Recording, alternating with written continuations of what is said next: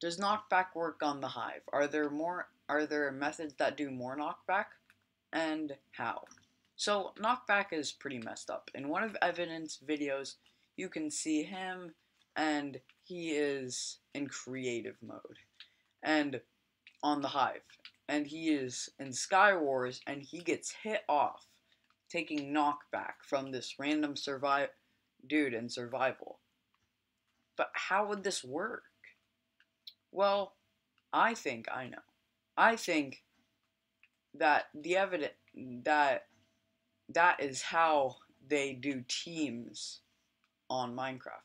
So, say Breaking Line was on my team, I wouldn't be able to hit them. Like that, I can't because friendly fire is always off, so you can't hit anyone. But if they are on the opposite team and you hit them, like or try to hit them, the game registers it and hits them basically for you with the amount of damage from your sword and the the amount of knockback you put in. Just kidding. The knockback is always the same. I ran a couple of test experiments with Breaking Lion, and there's no difference. You always get hit 2 blocks, and that is it.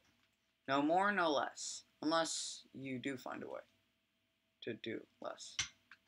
Nope. Never mind. It always does too, basically.